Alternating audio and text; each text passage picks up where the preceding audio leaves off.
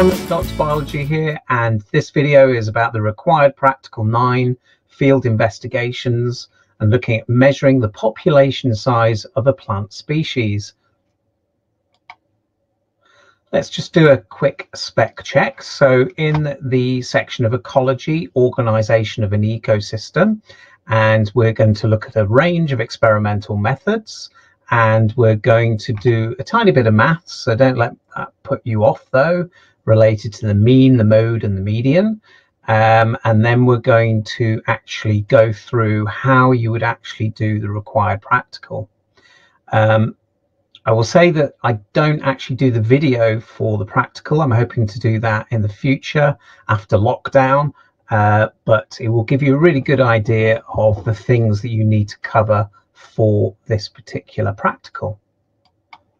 Okay, so first of all, I'm going to ask you to count how many daisies there are in a field. So I'm going to give you 15 seconds, and I'd like you to try and count as many daisies as possible. So starting in 3, 2, 1.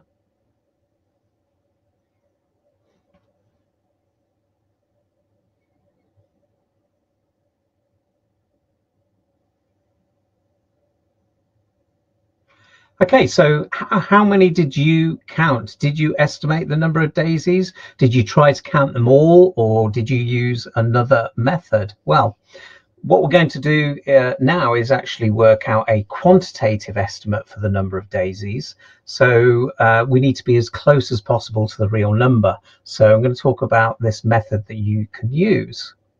So we're going to look at how plants are distributed. So how many plants you find in a particular area, and if there are changes in plant distribution due to certain factors such as environmental factors, whether those are abiotic factors or biotic factors.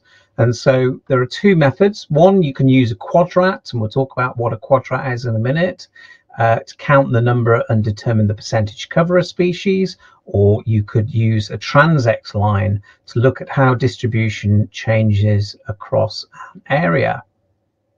So firstly, a quadrat. So a quadrat is a square frame enclosing a known area. So it's usually split into smaller squares. So this one is split into 100 smaller squares. So that makes 100% cover. So a quadrat with sides of 0.5 meters gives you a sample area of 0.25 meters squared. So that's 0.5 times 0.5. So quadrats are used to investigate the size of a population of plants, but you could also use them for looking at slow moving animals such as snails, slugs, or earthworms.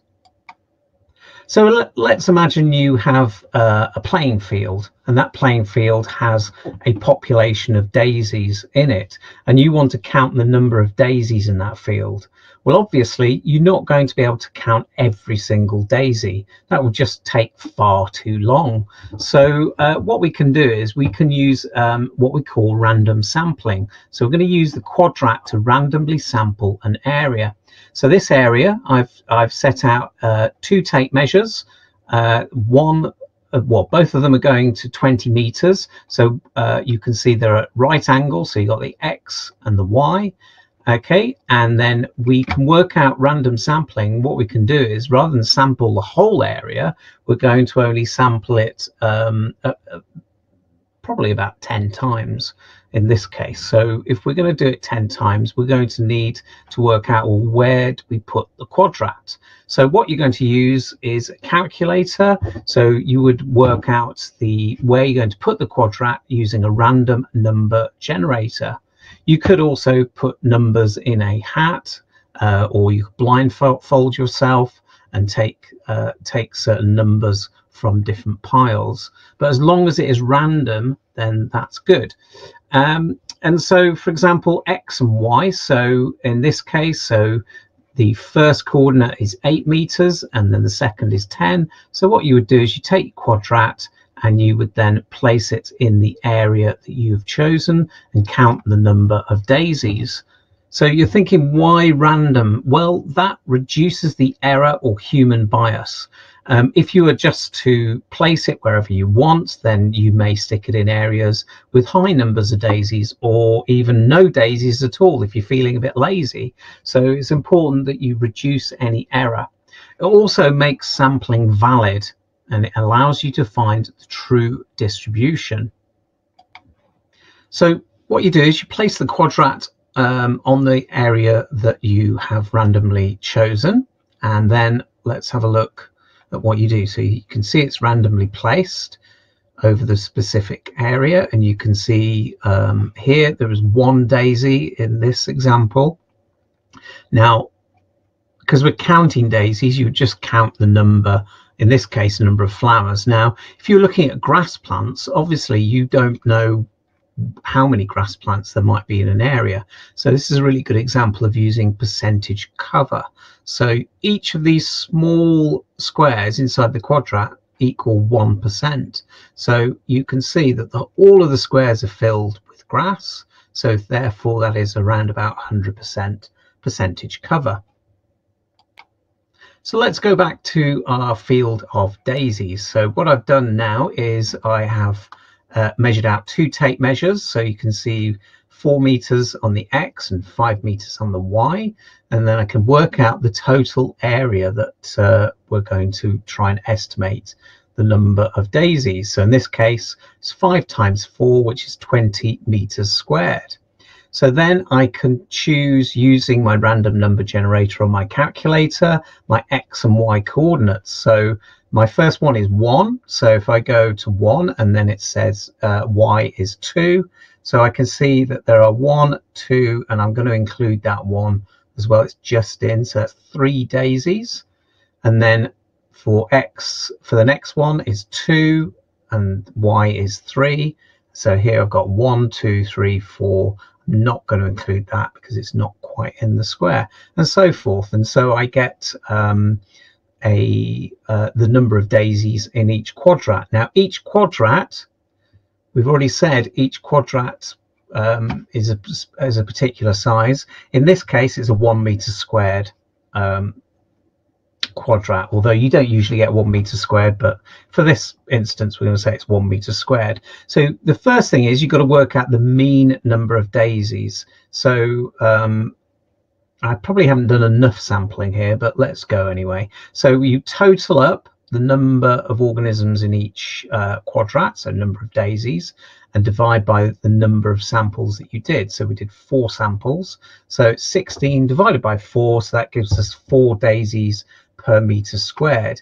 Now we know what the field size is, so we can now estimate the total number of daisies. So in this case, the area of the field, you multiply the mean number by the total area, so it's 4 times 20, and that gives us 80 daisies.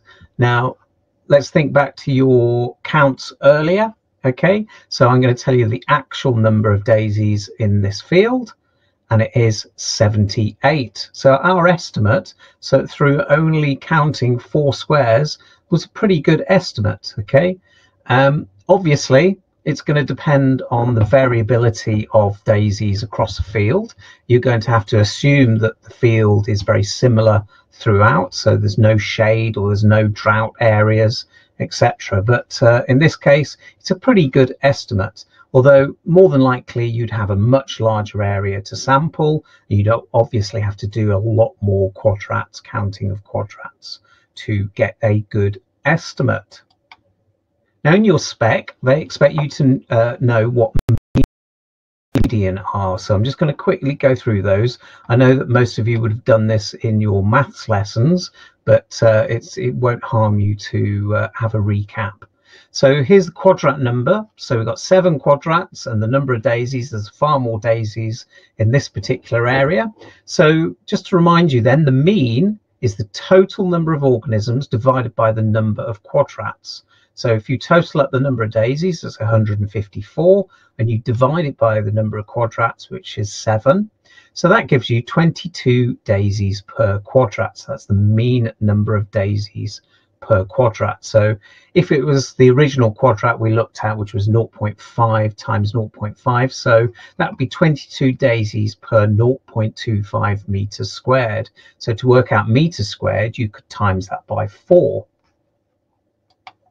Okay, next on to the mode. So the mode is the number that appears the most in the data. So for the data above, the mode in this case, well, 23 appears 3 times, so it will be 23. And then I'll just shift myself up there. There you go.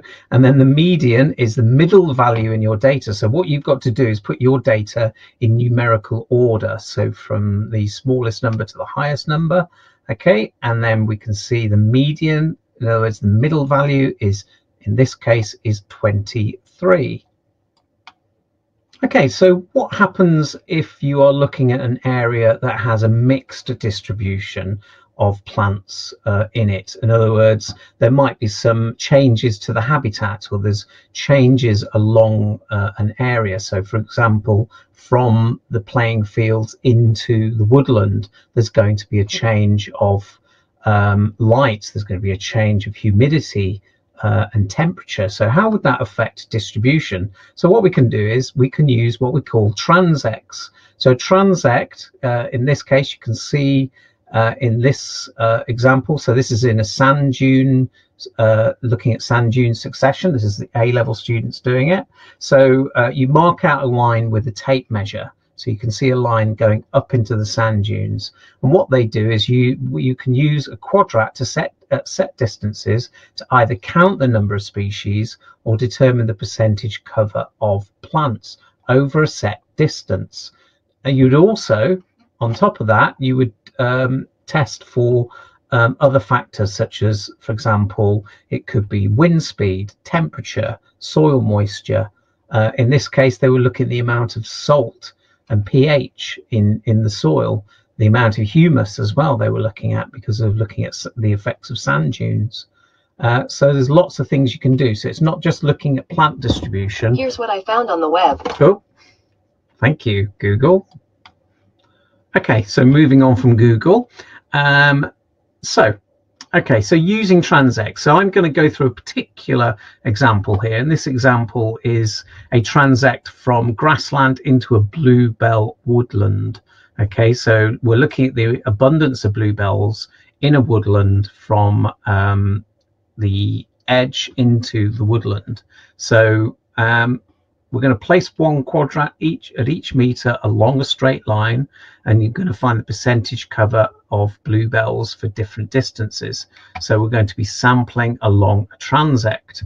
So this will hopefully show a trend, and we would also measure other abiotic factors as well.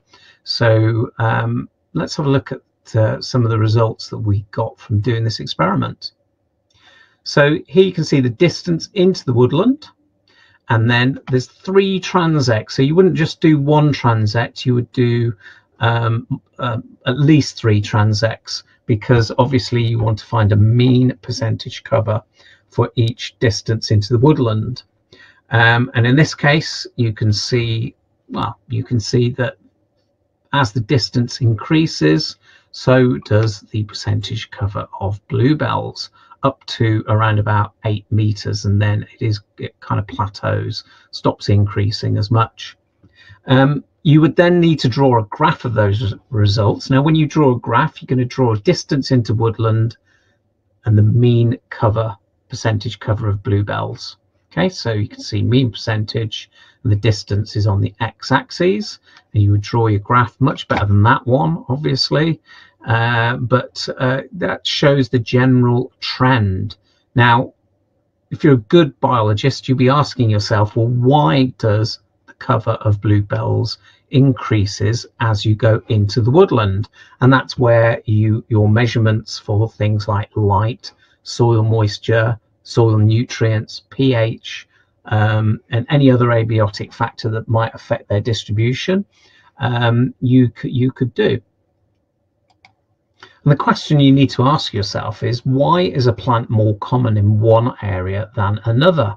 And that could be due to things like abiotic factors. So as I said, light, rainfall, soil quality, pH and wind speed. It could even be biotic factors, so competition with the same species or other species of plant. It could also be affected about how many are eaten by herbivores, or whether there's an instance of plant disease. So all those kind of factors you need to look at and examine and observe if you're going to look at the distribution in a particular area. Okay, so some Quadrat top tips. Let's have a look at those. So they only work for immobile or slow moving populations. The more data you collect, the more reproducible and valid your results are. So the more samples, the better. So in my example earlier, I only showed you 4 samples. That wouldn't be enough if you're looking at a large area. Quadrats should be placed randomly to avoid bias. If you're going to take anything away from this video, that is the key thing. Okay, you use a random number generator to decide on where you're placing your quadrat, and that avoids bias.